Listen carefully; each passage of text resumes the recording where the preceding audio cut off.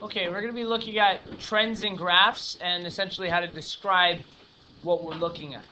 So the question asks us, describe the relationships of the graphs. So the very first graph we're going to look at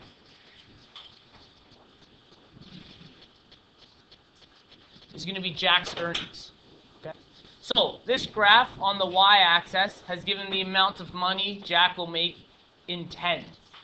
Okay, so they haven't actually put the correct values here. They're just counting up by a scale of 1, but they're saying it's in tens. So in other words, the number 1 represents in real value of money how much?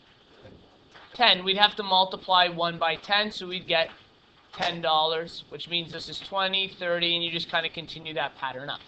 Okay, so that's what this graph is really saying. Now, it also shows a relationship in hours, and it looks like these are just strictly hours worked. So this would be 1, 2, 3. The scale is just going up by 1. This earning potential of Jack's. Can anyone describe what this graph looks like? Okay, so it's positive slope. Anyone know what type of graph this is where it's called when it's completely straight? Linear. This is a linear graph. And linear graphs have something special about them. Okay. Now we won't be able to describe the relationship of every graph we look at, but this one we can tell so far looks like it's linear. What's special about linear?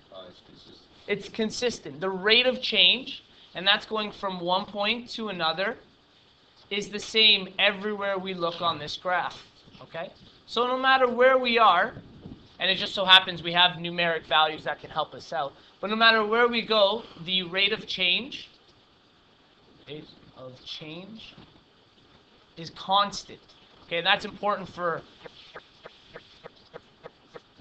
linear graphs. Okay, so the rate of change is constant. So for every hour he works, he earns a consistent amount of money, and it pretty much looks like he's earning for every hour $10. Seems to be going up by roughly that rate. Okay, so every hour is $10. Steven, sure.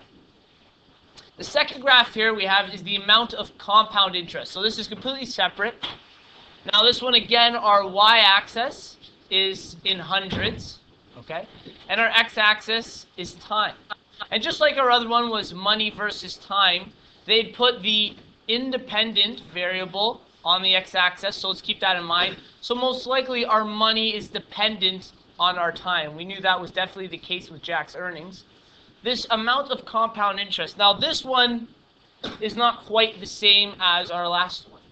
Does anyone have a prediction of what type of graph this might be called, or what kind of shape this is making? Okay, this could be an exponential graph. It also looks like, what else? Yeah, it looks like it could be possibly half of a parabola. We'd actually have to do some calculating. It could be a parabola like this, or it could be exponential. We're unsure. Both of them are acceptable, okay? But in this one, I wouldn't ask you for that because we don't have enough information. What I would ask you to do is to describe the trend. So for instance, the rate of change, what is happening to it the farther we go along with time? It's doing what? Increasing. So the rate of change is increasing more and more rapidly, okay? So when we start off, what I'm going to call ROC, so our rate of change is increasing, and we'll say slowly. Okay. As we get to the middle, the ROC is, we'll say, increasing. And remember, this is all in comparison to another part of the graph. As we go farther in time, the ROC, or the rate of change, is increasing rapidly. Okay. So these are all important words we would use to help describe the trend in this graph. Okay. Can we say there's a definite maximum here? Is it hitting a top point or a definite minimum? What would the maximum be? Can anyone guess? Is there going to be a ceiling to this? If I leave this money in for the end of time, so I die and I never take my money out, am I going to stop earning money at any point? There really is no maximum to this. Is there a minimum? What is the minimum here? Yeah, it looks like at 0, right? If I never really put the money in, this would be considered our minimum. But it doesn't look like we really have a maximum to this. And was there a maximum to Jack's earnings? If Jack just continued to work for the rest of his life, he'd continue to earn more money. Okay, so there's no ceiling. That's what we call a ceiling for this. Okay, now let's use that information to go to two more. Okay, the next one is temperature of cooling coffee. Now, the numbers I don't want you to look at as much. I kind of use just the same graph. I want to just look at the trend in this graph. So this is temperature in reference to time. Okay. So who can help me describe what's possibly happening in this situation? We don't have too much information. Okay, that's right. This could be an exponential decay. Okay, that could be one way we're describing it here. What is happening right here at 0 in time?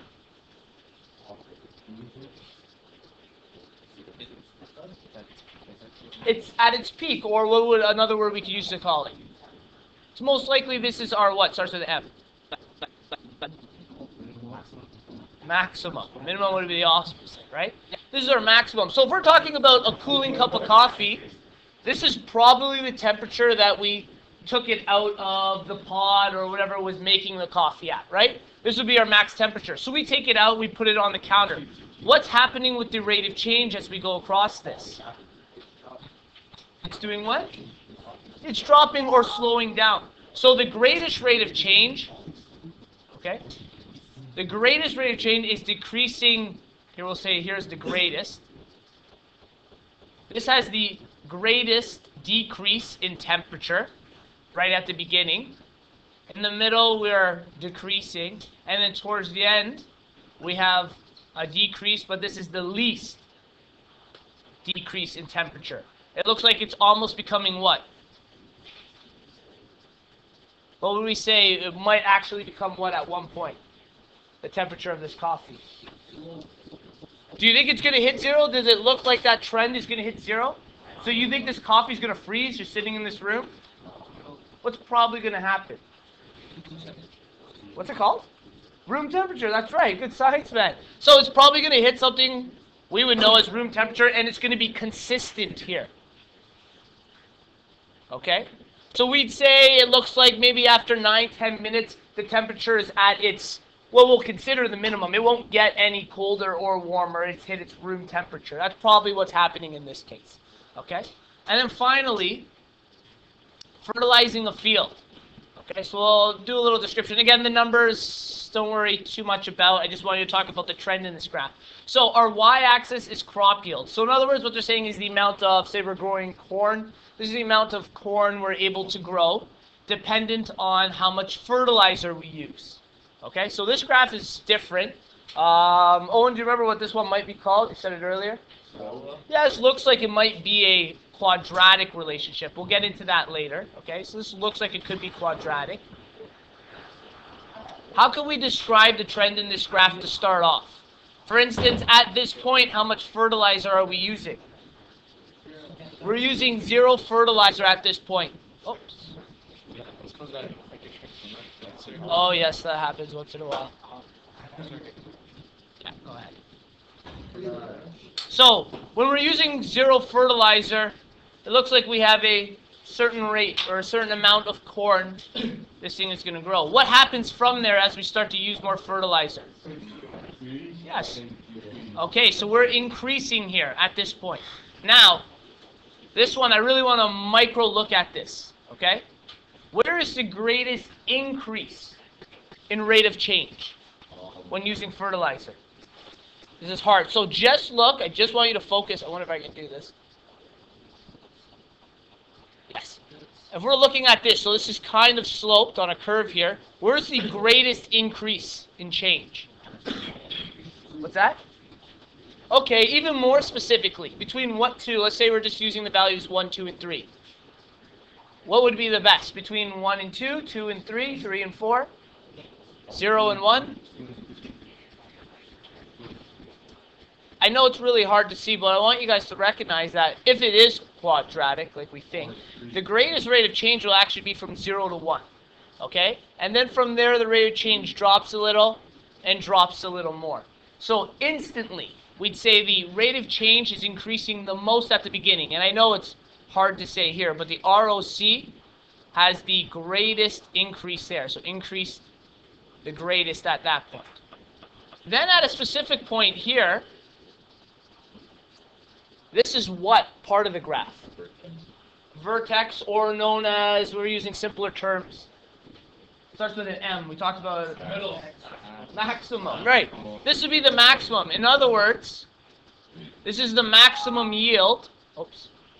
Hope that doesn't change it again. The maximum yield that we would get. So at a specific point, we use a certain amount of fertilizer. This is the maximum yield. Does anyone know what the rate of change is there? There's a tough question. At the maximum point, the rate of change is 0. Okay? It's not going up or down. So the rate of change here, this is important, I want you to know that. The ROC there is equal to 0. It's not going up or down at this point. After that, so as we get to the right, what starts to happen to our crop yield as we use more and more fertilizer? It's decreasing, and then as we go farther and farther along, it's decreasing at a what rate? A rapid rate. It's getting larger and larger the amount we decrease. So in other words, there is a maximum point with our fertilizer. We get to this point, if we keep fertilizing our field, we start not producing as much crop. I guess we're killing it with the amount of fertilizer we're using here, okay? So at this point, the rate of change, I guess we'll do it in blue. The rate of change is starting to decrease here, okay?